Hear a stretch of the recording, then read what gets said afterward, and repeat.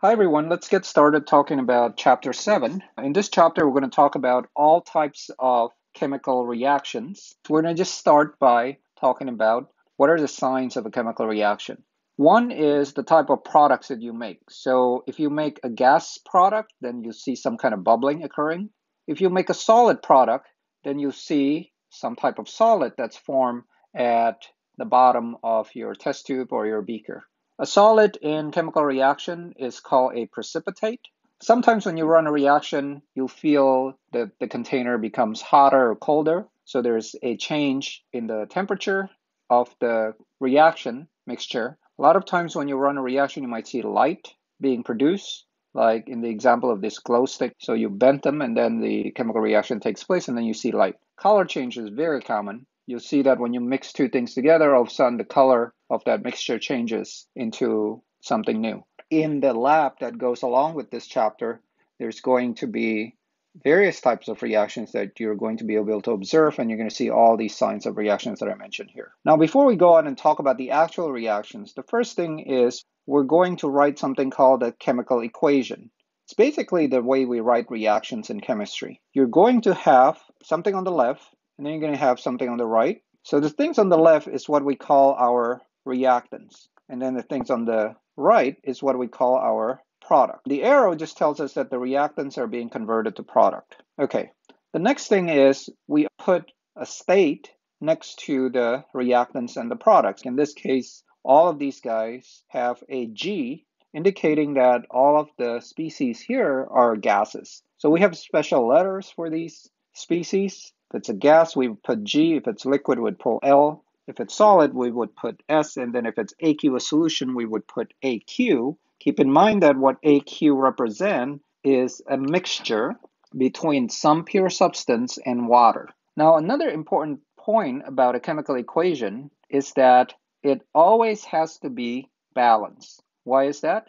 This is really because of the law of conservation of mass. We know that the mass of the reactants have to equal the mass of the products. The only way that that could be true is if the atoms that you have beforehand are still present after the reaction is complete. So that means that your chemical equation has to have the same number of atoms on the left and on the right. So how do we balance an equation? What we do is we insert something called stoichiometric coefficients. These are numbers that we put in front of compound or element that we have in our equation. So for example, as you'll see later, I might put 2 in front of my H2O. That means that that 2 multiplies the whole thing here, the whole H2O. It's really the same like in mathematical equation. If you see, say, 3 in parentheses times 2x plus y, it's really the same as 6x plus 3y. So that number in front is what we refer to in chemistry as coefficients. So I'm going to show you how to do this using an example with the reaction that we're just looking at, which is that reaction between CH4 and O2 forming CO2 and H2O. So just a quick note here about names. CH4 is a gas that's called methane. This is something you want to remember. O2, of course, is oxygen. CO2 is carbon dioxide. And H2O gas is water vapor. How do I know the equation is balanced or unbalanced? I have to count the number of atoms that I have.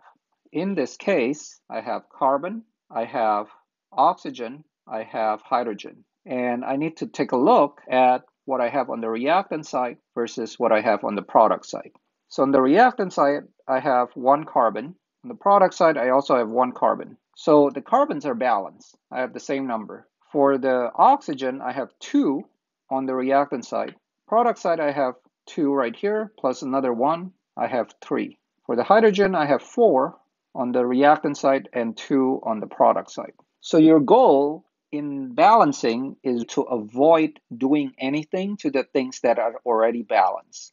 So in this case, I don't want to touch anything that has carbon in it because the carbon is already balanced. So what's that mean? That means that I'm not going to worry about this guy and I'm not going to worry about that guy.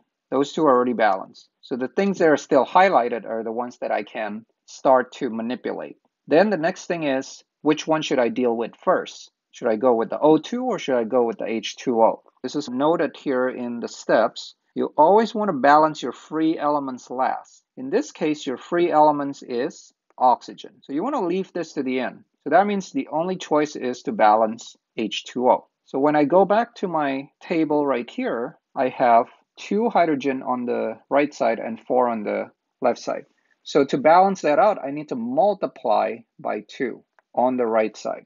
So that means when I write the reaction out, I'm going to write 2H2O. Okay, so that 2 is placed right here.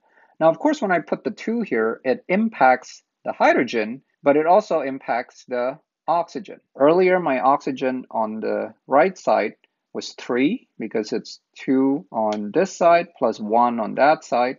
But now it becomes 4 because I have 2 oxygen plus 2 more oxygen on this side. So I'm going to erase my 3 of the oxygen and then write 4 now. Now that I have 4 oxygen, again, this one is now balanced, 4 and 4 for the hydrogen, so I don't want to touch this one either.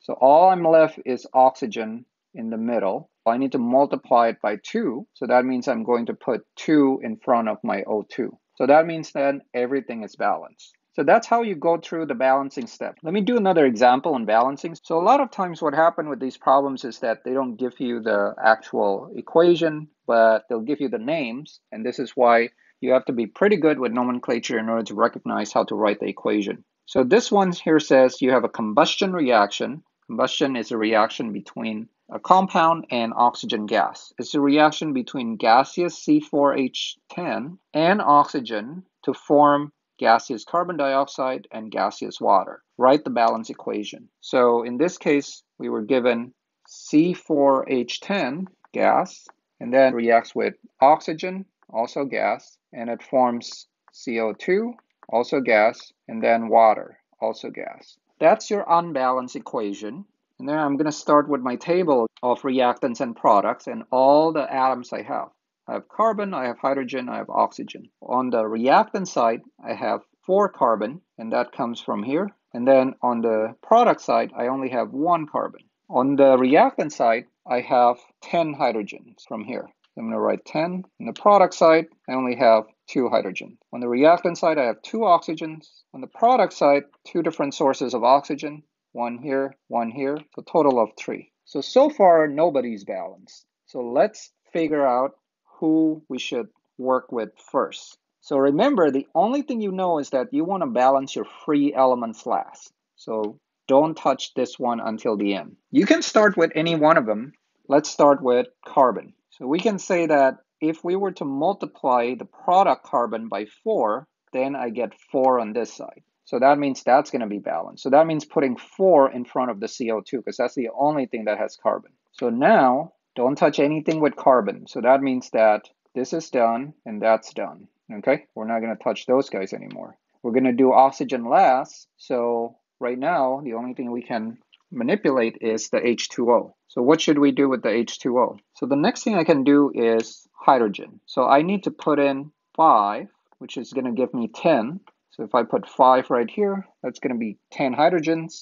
So that means that all the things that have hydrogen and carbon are all done. All I have left right now is oxygen. I'm going to recalculate my oxygen. My oxygen now is 13. 8 plus 5.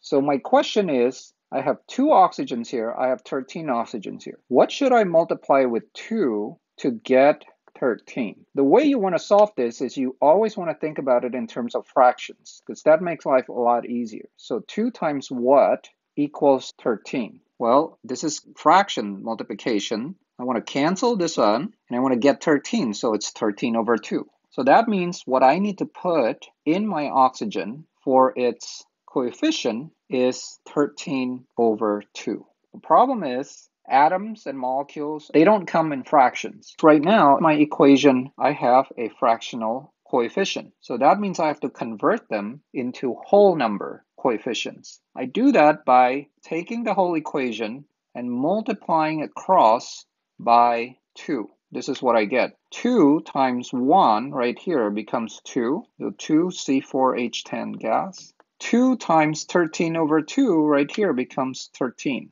So it's 13O2. 2 times 4 becomes 8. So 8 CO2 gas. Then 2 times 5 becomes 10 H2O. So this equation is balanced now, and it also has all the coefficients as whole numbers.